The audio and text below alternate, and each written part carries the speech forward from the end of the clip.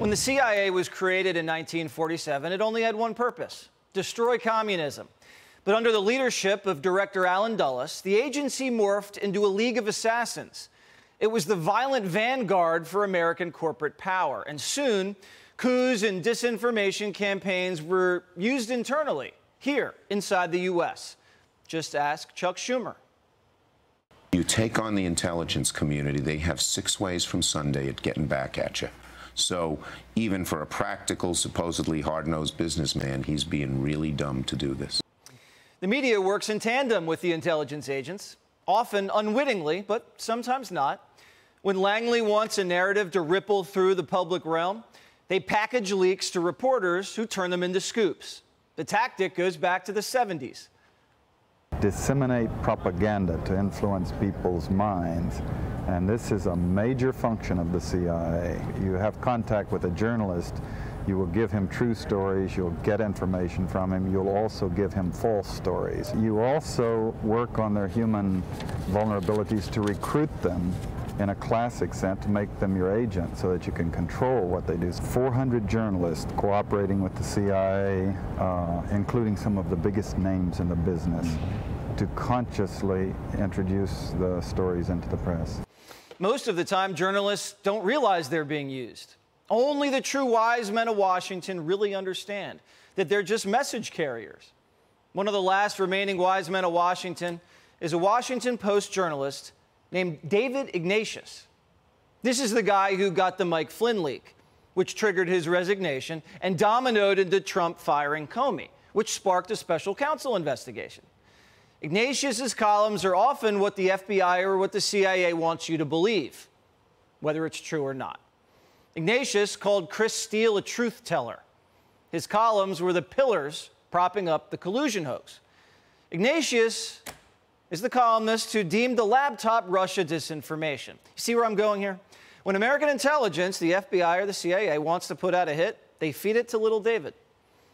Tan, tortoiseshell glasses, aristocratic hair, and he delivers the hit with the perfect old-school Beltway air of sophistication.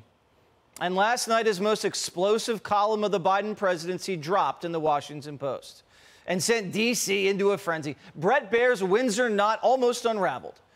The headline: President Biden should not run again in 2024. Ignatius is no centrist. Ignatius is a Democrat with a simmering loathing of Trump. Quote, "I don't think Biden and Vice President Harris should run for re-election. It's painful to say that, given my admiration for much of what they've accomplished. But if he and Harris campaign together in 24, I think Biden risks undoing his greatest achievement, which was stopping Trump." So obviously Ignatius this morning appears on the one cable news show the president watches every day, Morning Joe. And he locked eyes with the president and pulled the pin.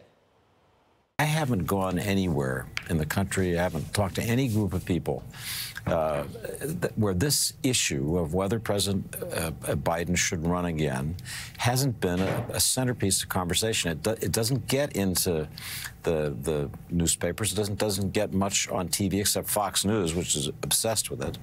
And I thought that it was time to raise that question. Again, the heart of it is whether Joe Biden is the best person to carry this legacy forward. Ignatius, the dinner party gatekeeper and CIA butler, is turning Washington's whispers into a rallying cry. The message is clear. It is now officially acceptable for the Democrat media establishment to respectfully urge President Biden to gracefully announce he won't be seeking a second term. He's done his job. He beat Trump, invested in America. So why don't they want him to run again? Here's why. Biden's staring down the barrel of impeachment. The American intelligence community has to tie up loose ends, just like they did with the Mueller investigation, Durham investigation, and the lab leak bribes. Urging Biden to step aside is just another cover-up. An impeachment exposes the Bureau and the agency. The American intelligence community was complicit in a decade of Biden family business. They have the Bidens on FISA surveillance, wiretaps, with Chinese agents. The Treasury has 150 suspicious activity reports. Hunter Biden was used as flypaper overseas. That's why everybody surrounding the Biden family is in prison or missing. And remember the second prong of the impeachment inquiry? House Republicans are looking at the cover-up. FBI agents tipping off the Bidens, the Justice Department deep-sixing the Ukrainian bribe allegations, Chinese counterespionage, and the IRS agents being obstructed. The full public airing in House committees on live TV with this mountain of evidence compromises the entire Washington establishment. Not just the feds, the press too. And the entire Democrat Party, who's been recklessly denying and ignoring this scandal's growing threat for years. So this column is more than a suggestion. It's a marching order. And Joe and Mika, their heels are clackety-clack-clacking against the marble. Watch. Mika and I, everybody we talk to, every political discussion, it talks a lot about Trump, but when it comes to Joe Biden, people say, man, he's too old to run, isn't he? I mean, he's not really going to run. When I say every discussion, I don't mean 99% of the discussions. Every discussion. We got it. I asked Reverend Al if he was hearing it all the time on our show this past week. He's hearing it as well. Democrats off the air will say Joe Biden's too old. Why is he running? On the air, they won't say that.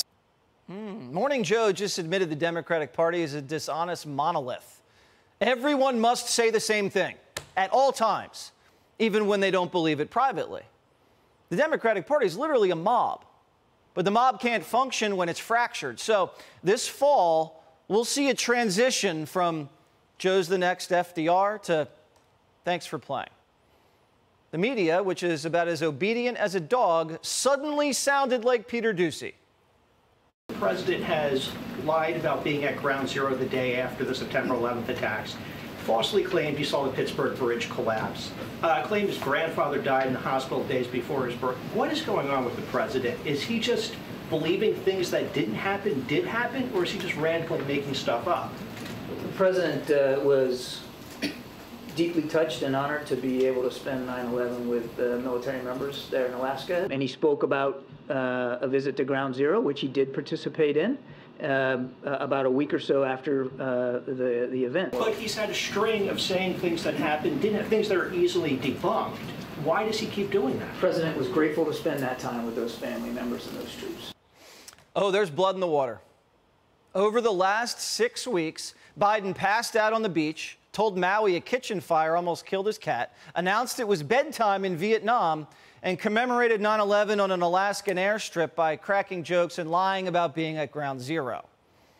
Opening the impeachment inquiry was the final straw. The manager's pulling the pitcher.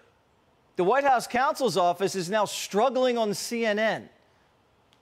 Why was the president at those meetings on those phone calls? I think this is part of the right wing's misinformation machine to try to confuse people about what the truth is. The truth is that the president, as he has said publicly for years, calls his family every day to check in. He calls his son every day to check in. He calls his other family members to check in to see how they're doing. He loves them. White House counsel's office is going to become a laughing stock if their defense during impeachment is Joe loves his son and he loves the weather. But here's the problem. Biden's stubborn. He may be the most stubborn politician in Washington. He might not go easily, which means he's going to need a nudge. So expect to see this fall season pockmarked with anti-Biden bombshells. So if Joe Biden does bow down, Kamala is the heir apparent. How does the intelligence community assess that scenario? My impression from talking to people in Washington, around the country, is that she has not been successful in the way that she would want in getting traction as vice president. The key question with somebody who's as old as President Biden will be is whether people see the vice president as a strong successor. So far, I don't think she's made that case to the country. So this is a double murder? The whole ticket's being canceled. Newsom's the only shot. But he doesn't want to leapfrog a female minority. He'd rather not run into a burning house and keep his powder dry for 28. So this is where it gets tricky. The intel community is making a calculation. The Trump revenge tour, a second term, is preferable to not being able to clean up the compromising dirt that springs from an impeachment. The intelligence community is in a lose-lose situation, but wouldn't be the first time they pulled a rabbit out of their hat, and won't be the last. Hey, Sean Hannity here. Hey, click here to subscribe to Fox News YouTube page and catch our hottest interviews and most compelling analysis. You will not get it anywhere else.